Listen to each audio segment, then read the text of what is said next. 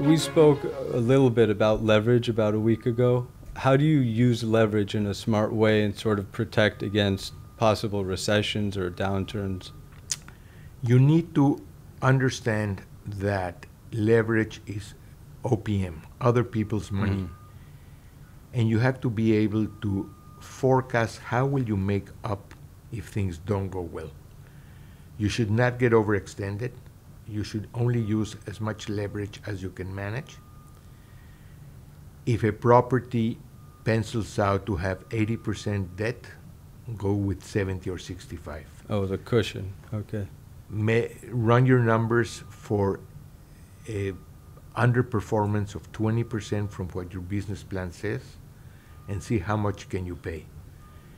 The amount will depend a lot on the conditions, on the covenants of the loan and the rate you're paying.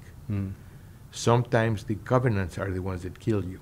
They might say your revenue has to be 1.5 times interest or 2 times interest. It has different restrictions. If it's just money, you'll say, well, I need to pay $10,000 a month to the bank.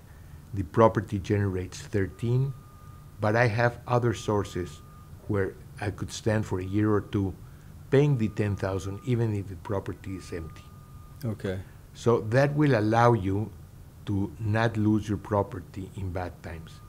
Again, you should be very careful not to overextend yourself. One of the crises in the real estate industry is that owners tend to take advantage of the good times when the properties are worth more to borrow, refinance, and buy other properties. So in the good times, they grow a lot. In the bad times, the debt they took eats them up.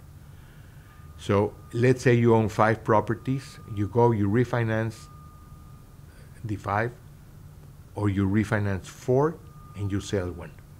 And then you have a little kitty set aside for the bad times. Right.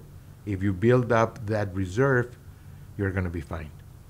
With see. the money you got from the 4 you refinance, you can buy a 5th one. But you already have put away in the bank the proceeds of the 5th one, which will allow you to be able to stay alive in bad times. Come meet us over at signetinvestments.com. There you'll have access to our full podcast and articles archives. Also, if you subscribe there, you'll get new updates sent straight to your inbox. You can also find us across all social media platforms. Our handle is Signet Investing. Thank you and invest wisely.